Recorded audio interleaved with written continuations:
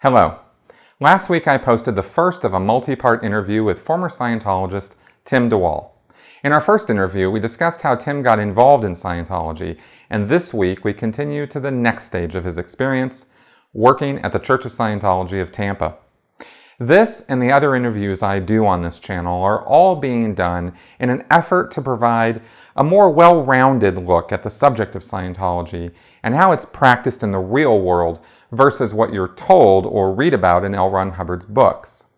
There's a huge difference between Hubbard's utopian vision of a world free of insanity, criminality, and war, and how Scientology is actually used inside its own organization. I also discuss this in detail in my recently published book, Scientology A to Xenu, An Insider's Guide to What Scientology is Really All About. Tim and his wife Sylvia got out of Scientology just last year after decades of involvement. Let's pick up now with part 2 of our interview and see what it's like to be a staff member for Scientology. Here's Tim. We had been speaking in our last interview about why you stayed. You know, you did a couple services, they were mediocre results. Right, they weren't great. You know, they were okay, right? And then you had this offer to do, get your services for free, and we're going to get into what that entailed. But you had mentioned between here that you'd been thinking a bit more about, what it was that had compelled you to stay in this group despite those results and this promise of clear and higher powers and whatnot. Did you want to elaborate on that at all? Definitely, yeah. When I went home yesterday after our little interview, yeah. I couldn't figure it out why I stayed. I mean, I remember after the communications course feeling lighter, feeling like I had a little more command on communication, but it wasn't like a big, huge thing. And even after my processing with the HQS course, the Hubbard Qualified Scientologist course, which you do quite a bit of processing on, called Objectives, to help you get into present time. I remember a couple of good-sized wins, but usually just being really bored, walking between walls. Right, it's very boring. Ad infinitum of, why am I doing this? Yes. It's really, what's the weight, what's the color of the ball, all this crap. Right. But I was kind of convinced, or really realized, or thought I knew what they were talking about, that I had to go through this to get to clear. But during this time, I was not necessarily being a good boy. I still have being promiscuous. I was stopped smoking dope if I was going to go to course 48 hours. Yeah. And I had stopped drinking quite a bit because they were concerned about my drinking. Okay. But I remember immediately after the day after, I think I graduated on a Friday, and Saturday night I had drank almost a half a fifth of peppermint schnapps by myself. Wow. So I was pretty loaded. Right. And I remember telling, my friend, who was a couple of my friends, about Scientology a little bit. They didn't really want to talk about it. But I just remember I was still kind of in that mindset of, well, I could do the clear thing, but I'm just still partying. But what I realized was I could do whatever I really, really wanted as long as I went back there and gave them money and told them that I was sorry for what I did. They always accepted me. I see. It was really weird. And actually, let's talk about that for a second. What about that acceptance thing? Like, here was this group of people. They weren't, you had been raised under a Protestant minister. Yes. Right? And I imagine that maybe there was some lack of acceptance of, quote-unquote immoral activity. Oh, yeah. That was if my dad truly or mom truly knew my actions, oh, yeah. No, that would not have gone. Definitely not acceptance there. No way, shape, or form. So here you had this group of people who were, bright and cheery and, clear, there's going to be this clear thing and, all these powers and whatnot, but they were also accepting of you.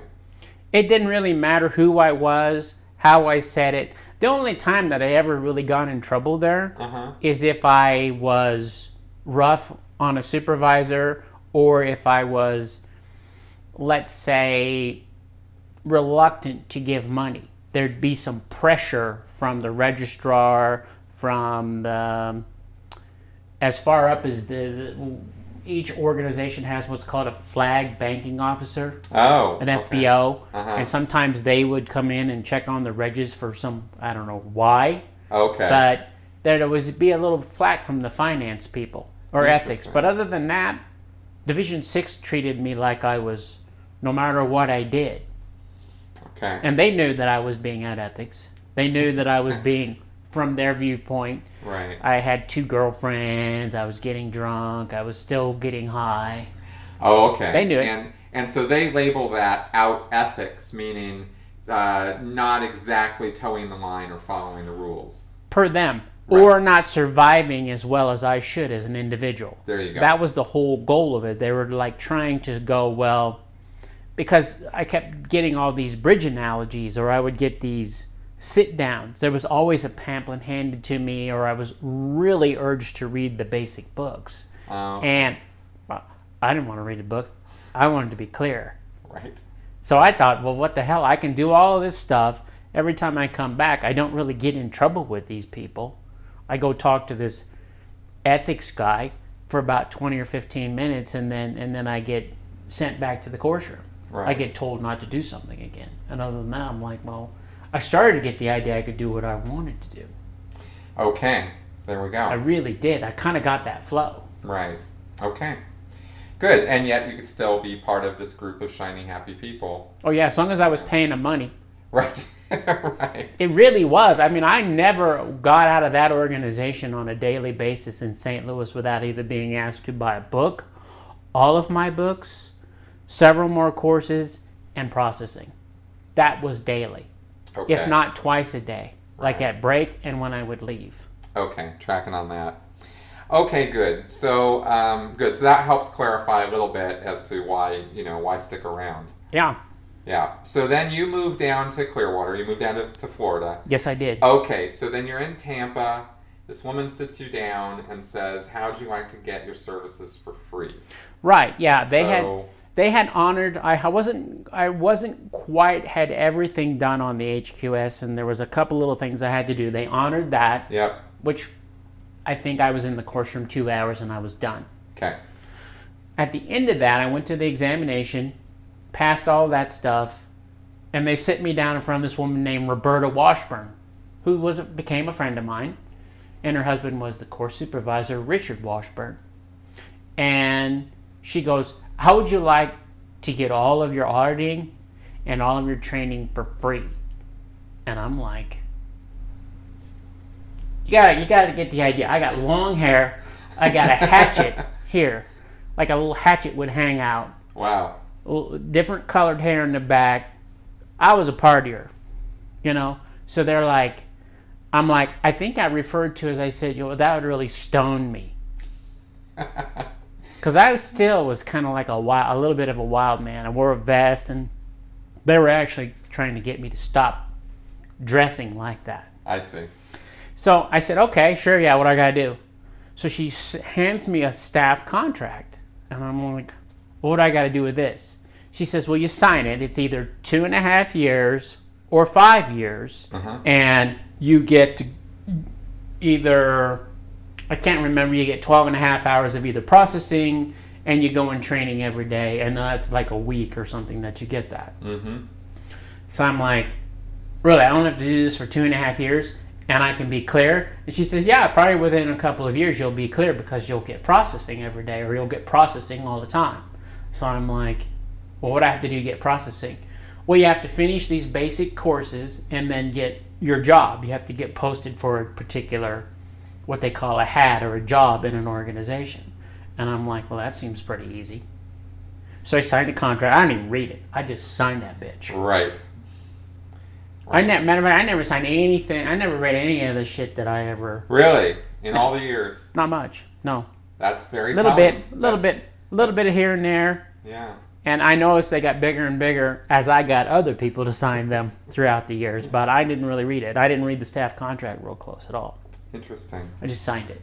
So you weren't aware of the fact that you were basically signing away all your rights to everything. No, and I had giving no them idea. rights to everything. I just wanted to be clear. I wanted to be clear, and I wanted to be in this particular group because, again, I really had a group that didn't really judge me. And if they did judge me, it was from a point of view of correction. And I was at that point convinced that I needed correction. I needed to have survival. This group had gotten me to that point. I can't say that I'm not fully responsible for accepting that viewpoint, but that viewpoint came at me from day one when I walked in, that you have a ruin or a situation that needs to be handled, and we're the only group that can do it. Very definitely. That's what I got. Yeah, for sure. Yeah. And that's exactly how they, get their hooks in somebody. Yeah. So you joined staff. Yes. And now you're working at Tampa. What was the first post or job that you had? Well, the first thing that they made me or had me do was I was what's called an expediter. And I would work in the central files. Okay. And I was back there with some people. I don't even know if they knew the frickin' alphabet. Okay, and central files being like what's a one well, sentence central explanation files. of that? Central files was the area where if a person purchased a book or a service, they got a manila folder. They got their name in there with their address, what they'd done, and a little bit of information. Any letters that might have been written back and forth from them to them or from them to the organization would then be filed in there to keep track of that person. So you could send them more information about the church. So I was there, and it was a shambles. Really? Broken file cabinets, misspelled names. Instead of like AA, it might go AC. If the person had a second letter, then A. It was a mess. Okay. So I was there for hours and on ends cleaning that crap up. That's what I did. And how long did that go on for? Weeks. Oh, wow. Yeah. Okay. And were you working full-time in the organization? Oh, yeah. Pretty much 40 hours a week. Yeah, my first paycheck was $4.49. And what did you think about that? I immediately got a job that day.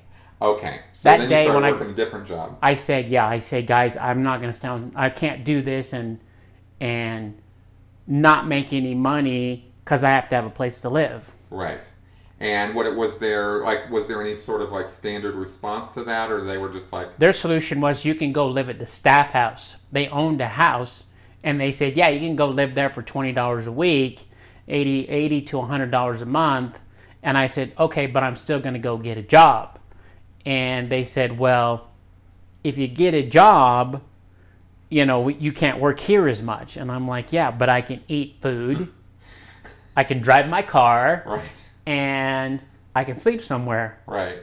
Because I can't keep traveling back and forth. I was still living at different locations around, and I couldn't afford that. Right. So I went and I got a job for like 30 hours a week, and then the rest of the time I would work at the organization. Which is exactly what I did. Yeah. My first year in Santa Barbara, I struggled, and it was only because my parents were supporting me. Yeah. That I was able to, be full-time at the church, and then it was just enough, and I had to go get another job. Barely enough, yeah. Okay, so you're an expediter, then you get another job, and then you're still working at the church. Right. And so was there any time for any of this free service that they was promising to you? Very little in the beginning, hardly any at all. It was all about finishing what they called statuses or staff statuses. Oh, okay. There's a staff status 0, staff status 1, and staff status 2. Okay. 0 was almost like you can almost instantly get it. It was like sort of an introduction to where things were in the organization. Sure. Staff status 1 was a little more meaty, where you got into how the organization worked a little bit, the lines and who you would link up with, and then and then staff status 2 was much broader and got into quite a bit of organizational policy and how the overall divisions of the organization worked. And then I was given a later job because I finished all of that stuff, and I became the bookstore officer. Okay, so now you're in charge of the bookstore in the organization. Right, yeah, I'd finished all that stuff, and I was posted as what they called the bookstore officer. And how long were you the bookstore officer? About 4 years. Wow. Okay. 3.5, 4 years. So and when you signed up for staff initially, you did a 2.5-year contract? Yeah, I resigned. So you had just signed another one? Yeah, because I wanted to be clear. Okay. So let's just say, let's look at that 4 years as an overall period first. Let's just take a look at that. Did you make any bridge progress? Did you get any of those free services to clear during that 4 years? I got auditing to a certain degree, and I got training for my particular post or a post within the organization. Nothing that would be training like an individual would pay for. Right. Not one iota. It would always be about studying for the next thing for my job, or studying how to be a better staff member. And my auditing was very low level. It was a lot of what they call correction of earlier auditing, or I was the pre-clear for somebody because I'm the new guinea pig, haven't had much auditing. So students would use you for student auditing. Which led to big problems down the road. I will tell you, I have 30 PC folders and didn't go clear. Got it. Okay, so this whole picture does not, like, after everything that you've done, you never went clear. No, sir. Okay, got it. Yeah, I don't like that, by the way. I totally understand. Yeah. I can tell you, I've had almost every story doesn't have a happy ending. No. Okay. But I'll explain it. Yeah, we'll go through that. So you spent 4 years as the bookstore officer, and you're about 3.5 to 4, yes. 3.5 to 4, fine. And so you're doing a lot of job training work, study to be a bookstore officer, like policies regarding being a bookstore officer, how to sell things, that kind of stuff. Yep. A lot of indoctrination on that. A lot of trying to understand how the organization worked. Okay. And what was your day-to-day like as a bookstore officer? Well, my day-to-day was get up about 6:30 in the morning. I'd have to be at my regular job around 8 o'clock. Okay. I worked on a shipping dock, and I was what they called a merchandise handler. So I had a very laborious job. I was unloading trucks, moving large crates, moving clothing to a department store. And I would work there until about 1 or 3 in the afternoon. I'd go home, eat, or I'd go directly from there to the temple work. Okay. So by 4 or 5, I would be either in the course room or in the bookstore. All right. And that was until what time did you work? 11, 12, depending on... I don't think I ever... Once I really became the bookstore officer and became a full-fledged staff member with my statuses in and thought of as, I'm in the group. Yeah, 11. Usually 11, 11:30. I never really got out of there well before then. Oh, that'd be like Monday through Friday, and then the weekends, I didn't work my job. I would just go to the org at like either 10 in the morning or 1 in the morning. It depended on when there was a staff muster. And then you one in the morning or 1 in the afternoon? 1 in the afternoon. Okay, got it. And then you would go till about 7 that night or 6:30. All right. Both days? Oh, yeah.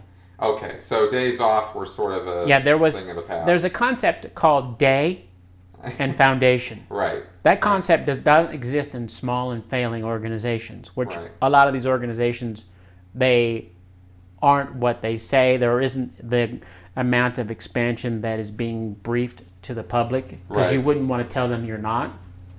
So you work constantly. There is no I'm Tampa Foundation or I'm Tampa Day. No, you're just a staff member. Right. At the Tampa org. Okay, got it. Yeah, it was the same in Santa Barbara. It's the same. It's a lot everywhere. Yeah. So, okay, so you're working 7 days a week. Yes. And you're doing this bookstore thing. So then what kind of, how was the pressure on you to sell? How was that manifested? Daily. And where did that come from, and what did you do? There was 2 posts in the organization. One was called the DFBO for More. Okay, complicated title. Very long title, just means they were really sad over the book materials. Really pushed the materials out to the Tampa public and to the Tampa people outside the organization. Okay. Really a big push on books. All right. And by the way, that DFBO for more was the Deputy of Finance Banking Officer for the Marketing of Org Resources and Exchange. Wow. Okay. Just so I everybody remember. has it I clear. remember that. That's right. But I had to recall that. Yeah. That's right. She was in my ass quite a bit about book sales. Yes. And then I had above her, just to tell you how the organization's a little bit dysfunctional. Yep. I would get direct calls from someone I think you know named Jeannie Frankel. Oh yeah, I remember her. I became friends with Jeannie. Okay. And where was she calling you from? Los Angeles, from Bridge. Okay, from Bridge Publications. Yes, the people who produced the books. Right. And She would also call me okay. daily. Now, so she's calling you from LA, Yes. pressuring you to sell books. And I have a boss pressuring me to sell books. And you have the DFBO pressuring you to sell books. Right. Now, the DFBO, now not to get too heavy on structure, but the DFBO is not actually your senior.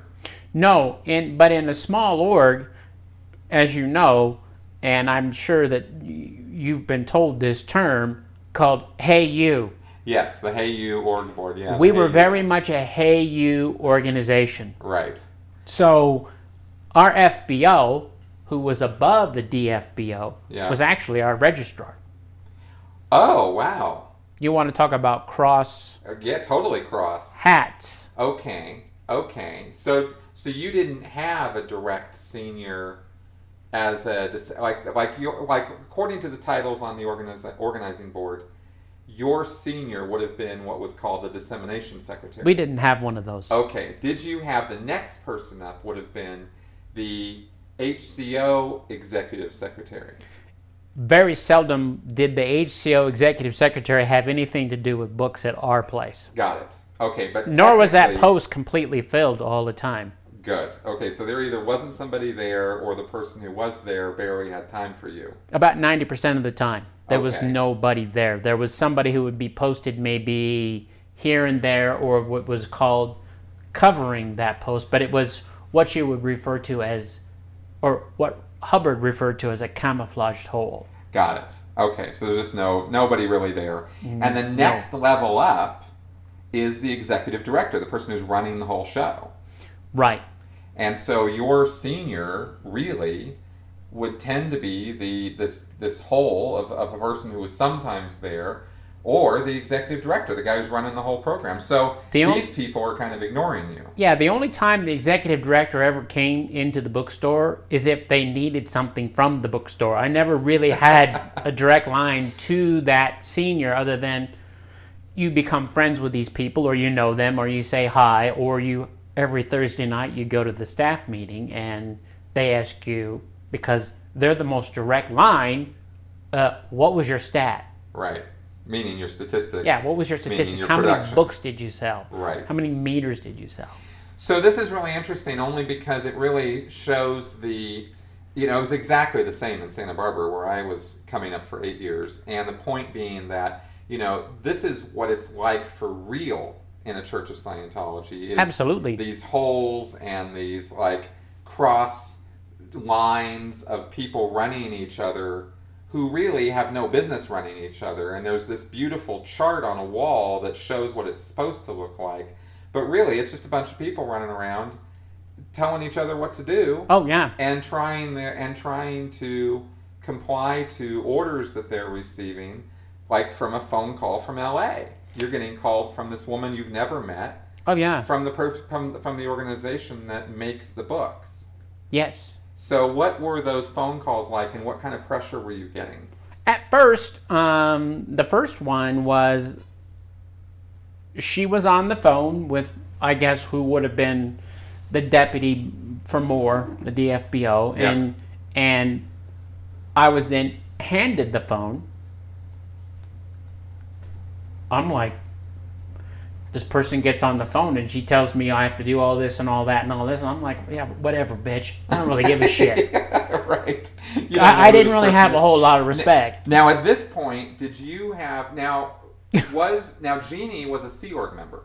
She was a member of the Sea Organization working at Bridge. Yeah, I didn't really have too much understanding of what that was. We were. Right. I remember seeing some guys in uniform in Clearwater. Yep. And every now and again, I'd see somebody in uniform at the Tampa org, and I'm pretty new. I'm only in like 3 or 4 months, and I don't know what these people do. I could give a shit. I'm in this room with a bunch of books and a telephone and a list of names, and my job is to make sure every person gets what's called a full library.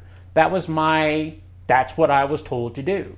All right. So you were basically doing cold calling to call well, not totally cold calling, but you're calling people you haven't met before. I mean, these customers, No, these or I would Scientologists. drag them out of the course room at break. Okay. And trying to convince them to buy a complete library of L. Ron Hubbard materials, all the books and all the lectures. Oh yeah, that was were like available. a big, huge thing. Not just buy 1 or 2 books; you have to buy all of the books. Right. Okay. I was told that by Jeannie Frankel all the time. Jeannie was a really once she and I had a rapport, and I apologize for calling her like a bitch because she starts yelling at me. I don't know her. I'm like, whatever, fuck. I said something like, "Go fuck yourself, bitch," or something like that, and I just hung the phone up. And the DFBO from Moore, she goes like, her eyes are like this big, and she goes, "Do you know what you just did?" I said, "Yeah, I hung up the phone because this bitch is crazy." That is just the most awesome thing ever. So, because it was a completely appropriate response. She started yelling. I don't know her. She's like, I guess I wasn't giving her the right answers. I wasn't like being respectful, but I'm like, I don't know who the fuck you are. Right. So how did you guys end up mending those fences? What happened? She called me back that night and said, "Look, this is kind of how it works. And I know you know from studying this, and because really on the staff statuses you clear up what Sea Org officers are and all that stuff, but you don't really. There isn't like a whole bunch of maybe outside of one reference about how to treat Sea Org members." Mm-hmm. You're not rubbing elbows with them when you're in a class, when you're in a small organization like that. What's called a Class 5 a Class 5 organization. Yeah. You just don't. Right. So I'm like, I don't know these people. Right. And I get handed the phone and this woman's yelling at me. Right. I'm like, no, this ain't going to work. Right. But she calls me back. The DFBO more talks to her a little bit. We get into a conversation. She says, look, we have to sell these books. That's your job. Again, reiterating that I'll get processing and auditing and all that stuff. Jeannie was pushing that, and that how I could help clear Tampa, make everyone in Tampa, every man, woman, and child clear because the line that kept being hammered at me, and I'm sure you'll understand this line, is called books make booms. Yes. Meaning you get books out there, and the persons who read the books are so much easier to then get money from, and they'll flow more onto the bridge because they understand. They have a deeper understanding of Dianetics and Scientology. That was constantly hammered at me. So for 4 years, you were hearing this mantra about books make booms and complete your library and get these books into public hands. Totally, yeah. I excelled at that post. I didn't really follow a lot of the training. I just went after people because, 2, you get a 15% commission for all book sales above and beyond your staff's salary. Right. See, that doesn't exist now. Right, and I got a 5%. At the time, yeah, and I got a 5% commission on meters. Okay. So I was referred to after a while as Chainsaw DeWall. Really? I was actually given a chainsaw at 1 year being the bookstore officer, a baby little toy chainsaw that I actually set on a shelf, and because I would take people in the bookstore and I would hammer them until they bought as much shit as I could sell them. Interesting. And was this primarily because of the commissions you were going to get? It was because of the money, because I wanted to eat, and I was feeding one of my friends who was an auditor who had a full-time job there, and he worked in the tech division and had no way of getting a job. He wasn't going to get a job, so oh wow, I was trading the food. Somebody else. I was trading the food and the time to set up my auditing. Oh, and he was going to audit you. Yeah, and we on our off time, and he was. Interesting. So you had to actually, I did not know that. So you had to go make all these special arrangements to get the auditing you were supposed to get. Yeah, when you have 20 some staff and you have 2 auditors, that 12 and a half hours you're told you're going to get, that's not true. Right. You can't Right. That doesn't even add up mathematically if you think about it before you sign that contract. Right. If you know anything about the organization, there's no way that they're going to service the public and service you. Right. But they conveniently fail to mention any of that. Yeah, that's usually pretty much failed. Right. Yeah.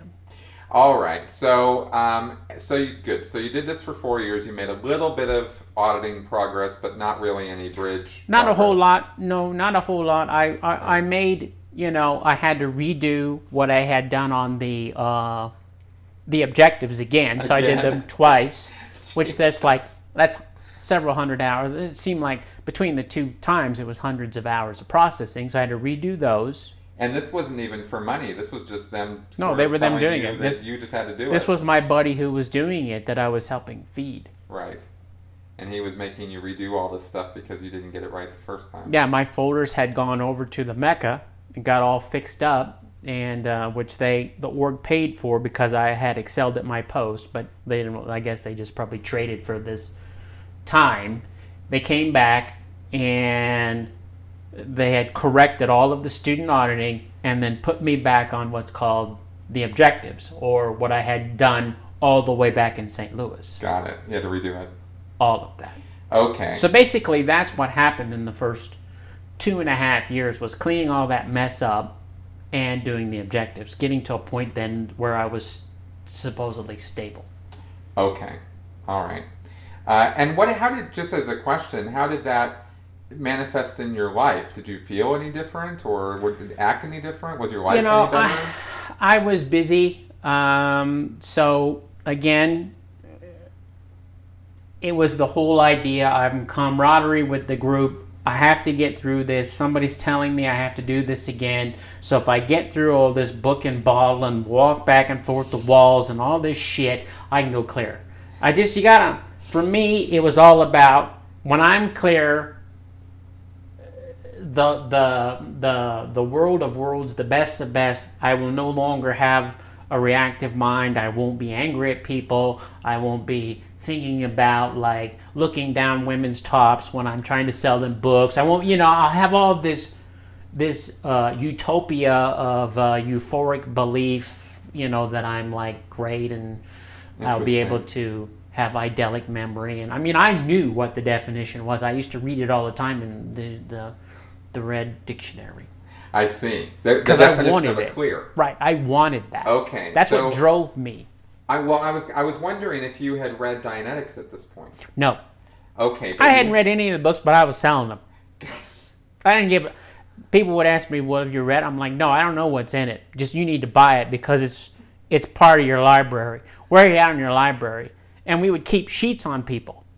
Right. Like where they were. You saw those sheets, yeah. And you would. Oh, you don't have problems with work. Well, my cousin's brother, sister has a copy and I borrowed it. No, you can't borrow the books because everyone has to have their own books and 2 meters. Right, that's right. I remember saying that probably 1,000,000 times. Right. And just pushing that. That was your function. Yeah, people got nervous when they were around because I just didn't stop. Because I thought if the more of these that I would sell, I could put the money away, and I was buying meals for myself. And for my best friend on staff. Right, got it.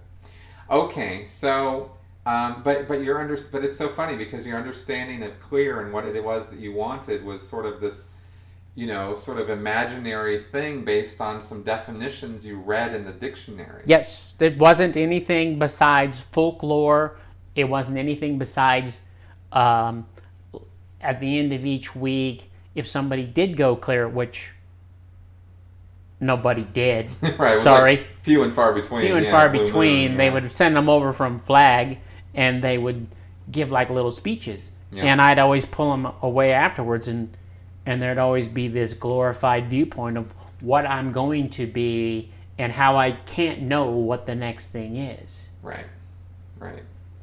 Okay, tracking on that. Yeah. So, how did the bookstore, because you stayed on staff past the bookstore thing, so how did you I was on staff total almost 9 years. Okay. So after the bookstore officer, like, how did that change? How did you move from chainsaw... That's a funny story. That's a funny story. DeWall, too. The chainsaw got removed by the watchdog committee, by the way. Somebody came in and way up in nosebleed territory and liked me, but said, you got to take that out of here. That's not part of the decor. Interesting. So that was funny. They took that out. But okay. no, they another mission came in, and the mission is when they bring a group of Sea Org people in to fix a particular portion or part or something that's wrong in the organization. Yes. So they said, hey, how would you like to still be able to sell books, hold that job of bookstore officer until we find a new person? It should only take a couple of weeks. Took 6 months. And do a very valuable job that this organization needs. And I'm like, what is that? You can be the flag representative for Tampa Org. And I'm like, I said, isn't that supposed to be a Sea Org member? Yes. And they said, yes. And I said, well, I've done LSD. I don't qualify to be a Sea Org member. And they said, well, no, we have a program here where we're getting the, I don't want to use too many terms, LRH communication, the flag rep at the flag level, basically is going to be your direct senior. She's going to wear the Sea Org hat, and all you're going to do is run every program, yep, including the ED's program, the org program #1, all of these programs, they're going to be under you. You're going to push it. So, okay, good. So just as a minor bit of explanation Yeah. here, in Scientology, programs are a series of steps that get done in order to accomplish a particular target or a particular milestone for Yes. the organization, right? Like, let's say you could have a program to enhance the entire front area of the organization and man it up with new staff so that the organization is all set up to get a bunch of new people in. And that could be your public area expansion program, you could call it that. Yes. And I'm just making this up, but this would be an example of a kind of program that would run in an organization. Oh, yeah. And somebody has to be in charge at the level of the organization on the ground to get the staff to do the steps of that program. Otherwise, it's just a piece of paper with a bunch of writing on it. Somebody has to actually do it. And the job of the flag rep is to get those programs that come down from management, like the one I just said, and contact the staff members personally and get them to do their steps or their part to do that program. Yes. With the end result being that the organization would be bigger and better as a result of doing that program. That's the theory of how it's supposed to run. Yeah, it was maddening. Exactly. Now tell me why it was maddening. Well, one, I didn't really get anyone to take over being the bookstore officer for months on end. Right. And when it was, this person was just not as vicious or as desirable to do what they were supposed to do to get the book sold. Yes. So I then had Roberta, Jeannie Frankel, the ED, pushing me on books. And then I had a separate communication line into the bookstore on my desk. The Sea Org calling me. Got it. To get these programs done. Oh, and they were, do you want to talk about vicious? Or do you want to talk about harsh? Give an example. I never ever had a nice conversation with this. I think she was East US LRH Communication or something like that. She ran those programs from Eastern United States Continental Liaison Organization directly to me on a telephone. Wow. Okay. And of they course, would send that telexes. is also completely contrary to what the directives of Hubbard say to do, because he says not to use phone. Right. you were supposed to be getting telexes. I got both. I got telexes, and then I would get follow-ups, and I would had what was called a program board. And basically it consisted of, I never put them up on the board because I couldn't do all that writing. So I would just put them on a clipboard, and I had a copy of everybody's program. Right. And you were supposed to run around, make personal contact with them, and get them to do their individual steps or targets on the program. Yeah. And in addition to this, you were supposed to still be the bookstore officer. Yeah, and each one of those people, if you want to get even more insane, each one of those people I contacted were what were called book outlets of an organization. So they're also supposed to be selling books. So I was always trying to kill two birds with one stone, because I still had to have my statistics up for the bookstore. So I would pound on them about their program target and selling books. Okay, got it. So this became a whole new drill for you. Yeah, I put what was called foot on the carpet at that time. Foot on the carpet? What does I that called mean? it foot on a carpet. Basically, if they were involved in a book deal and I had to help them, and I was anywhere near, my foot was on the carpet, I got half the commission. I see. Okay. That's not written in any LRH policy that I'm aware of. No, it's not. Yeah. Foot on the carpet. That's why I've never heard that before. Right. And then there was, on top of that, weekly, there was the form that filled out how many you would have to inventory the books, and you were supposed to go back and count each book. That's right. Yeah. Book inventories. Yeah. Jean Frankel would get the same report every week because I would just fill it out and send it. Right. And she caught on and said, I seem to get the same report each week. Yes. And in the meantime, I was also trading books with other bookstore officers, including Flag Land Base. Mm-hmm. For illegally. Stock you didn't have. Right. You trade selling. for stock they had. While I was supposed to be filling out this form. Right. Right. Yeah, I didn't. Yeah. Yeah. And I was doing the flag rep. It was completely insane. It was insane. Right. It was the most insane that I think I've ever felt in my life, other than taking the ED post, which we'll talk about. We'll talk about, yes. So, okay, how long did this flag rep double hat thing go on for? About 1 year. Wow. Okay. Yeah. You're getting phone calls. Now, the East U.S. management is located in New York. So you've got a Sea Org unit, or an organization up there of Sea Org members who are based out of New York.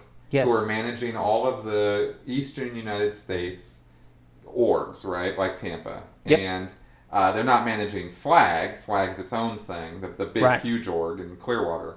But they're managing Cincinnati and Boston and New York and Tampa and all these places, right? Yep. And everything east of the Mississippi River, basically. Yeah. So you're getting phone calls from these guys directly, yes, to my desk. Wow, telling you what to do. Telling me that I had to get these programs done, that they were more important than the books, but I also still had to get the books sold. Right, right.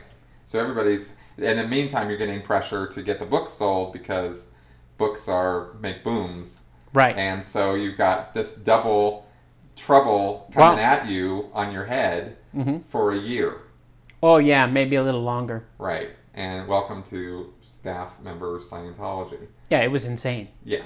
So then, now you had been on staff now. Let's talk about this for a minute.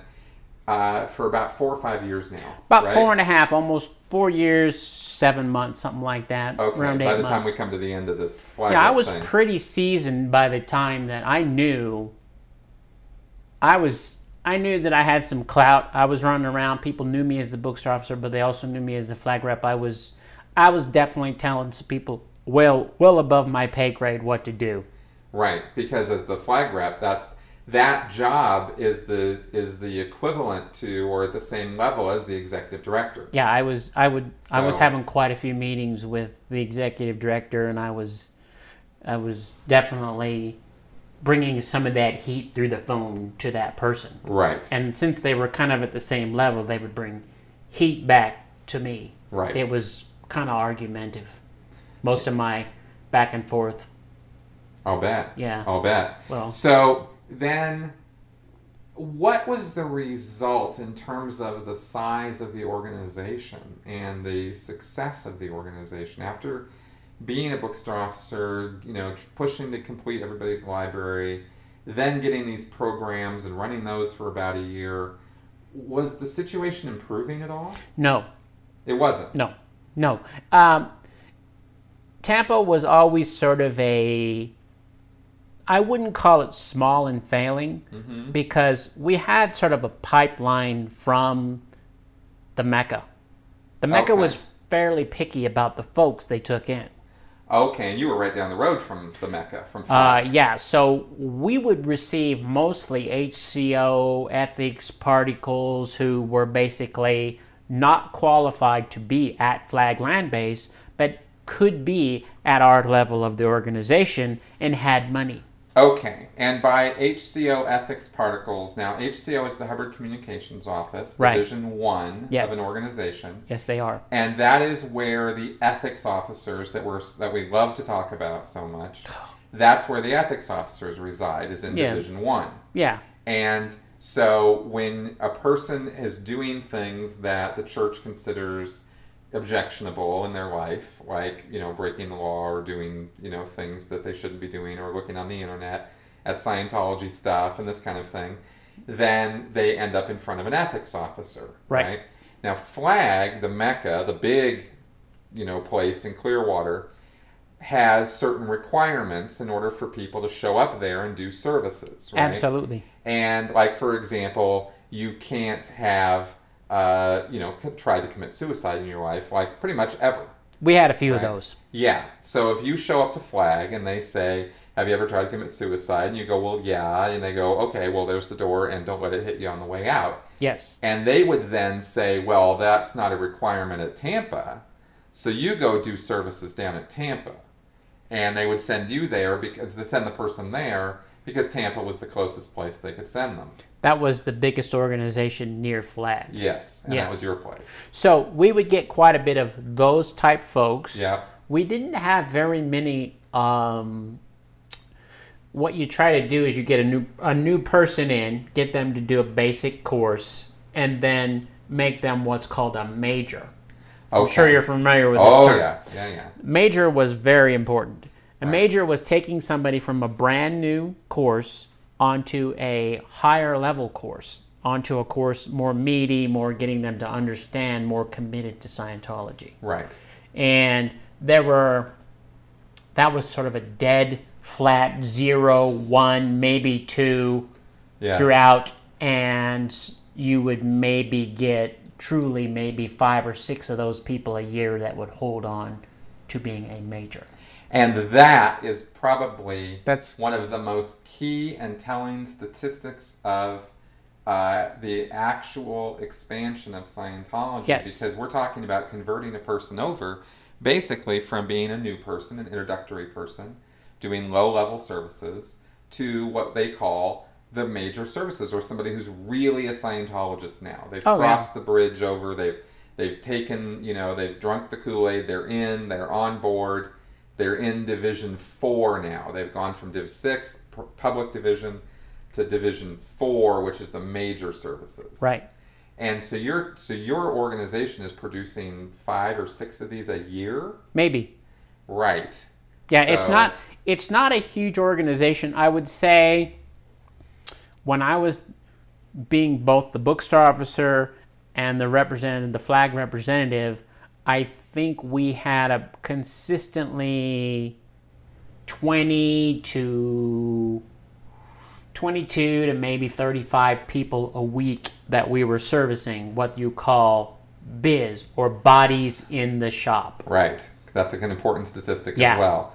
How many customers are being serviced that week. Now, that didn't necessarily get your walk-in people of maybe 10 to 12 a week, and maybe 1 to 2 start a service. Right.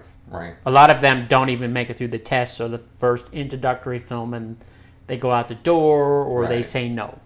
And they don't count as bodies in the shop unless they've paid for the service. Correct. Right. You go in and do a personality test, that's not a body in the shop. Yep. All right, so this is going on, and the organization is not getting any bigger despite all this work. No, and even with the influx of illegal sort of people from Flag coming in, we're not really growing. It's the same people week in, week out. Okay. So did you ever, I'm just curious, during all this time, did you ever stop and think about that? Or? No. Okay. No, I didn't. I was pretty much solely ready to do the next step. I was very micromanaged in my head from the phone calls and whatever. Right. I couldn't step out. I couldn't keep up with the daily mass of when the mail pack came to the organization, to read all the information, then to read about the International Association of Scientologists, then to read about all the new releases, and to read about where my book sales should be, and then I was running like 16 different programs. I didn't count the public. It wasn't my job. Right. So you were basically in this rat race. I was like, if I didn't get this done, I was dead. Right. And now let's talk about that for a second. What kind of pressure was being brought to bear on you? Like, you get these phone calls and people were yelling and screaming. Were there consequences for not getting things done? Oh, sure. Yeah. I could have been... There's a whole justice system in Scientology.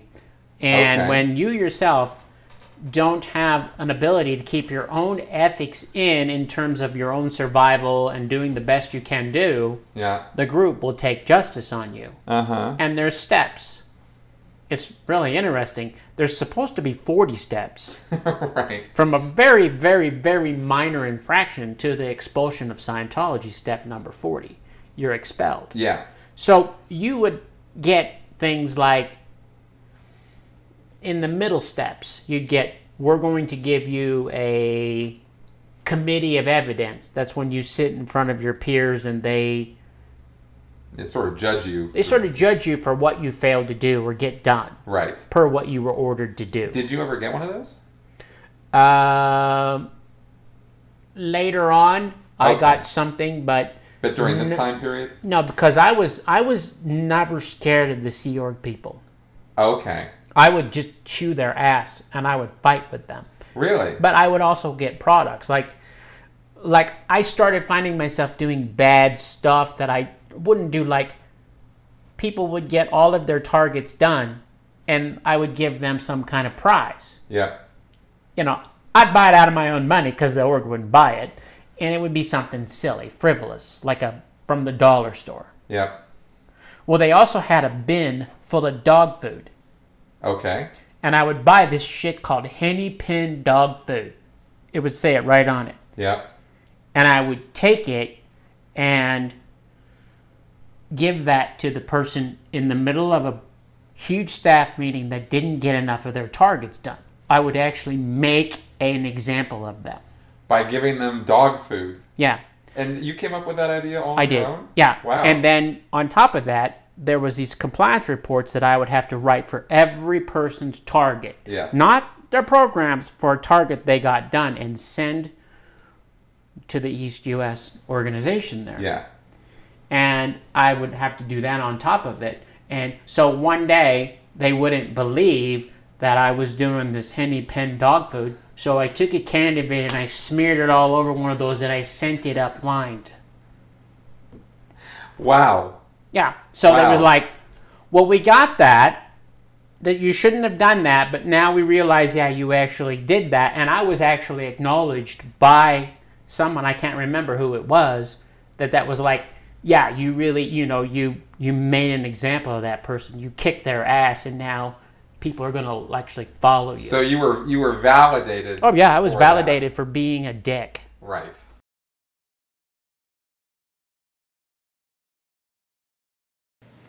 Hey everyone, I have very good news. What I'm announcing here is the culmination of 2 years of work on my part to expose Scientology and give you the actual facts about what really goes on behind its closed doors. I've completed and published what I believe to be the definitive guide to Dianetics and Scientology, titled Scientology A to Xenu, an insider's guide to what Scientology is all about. Why should you get this and read it?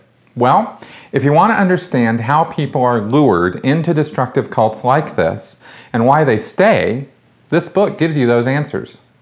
If you want to know what Scientologists really believe and why they're willing to cash in their children's college funds, take out second and third mortgages, and even forsake family and friends, this book gives you those answers. If you want to understand why Scientology has amassed so much money and power, and why it seems that the police and the courts are powerless to stop them, those answers are in here as well. Was L. Ron Hubbard serious about Dianetics and Scientology, or was it all just some big con job from the very start? What did he really believe? Why did he start Scientology, and despite all his wealth and power, why did he die alone and afraid? Finally, everyone has heard that Scientology believes in space aliens and some guy named Xenu, and we've all seen South Park. But is that the whole story? Not even close. There's a lot more to know about why Scientologists think they're saving the world, and I break it all down piece by piece. I believe you will not find a simpler and more complete explanation of Scientology's confidential scriptures anywhere else. My own personal story is in here and in more detail than I've ever discussed before. How I grew up in Scientology, why I started working for them, and eventually joined the Sea Organization, and what happened exactly that made me come to my senses and get out. All of that is just chapter 1. For anyone who seriously wants to understand Scientology, you cannot do it without this book. It comes with a complete glossary of terms and an organizing chart so you can see the Scientology hierarchy and how it all works. It comes in paperback and as an ebook. I'm currently recording it as an audiobook as well. Buy it at the CreateSpace e-store or on Amazon today. I've put links to both in the description below. To all my fans and subscribers, thank you so much for your support over these past 2 years. You have made this possible. Believe me when I tell you, this is just the beginning. Stay tuned because a lot more is coming in this new year. Thank you for watching.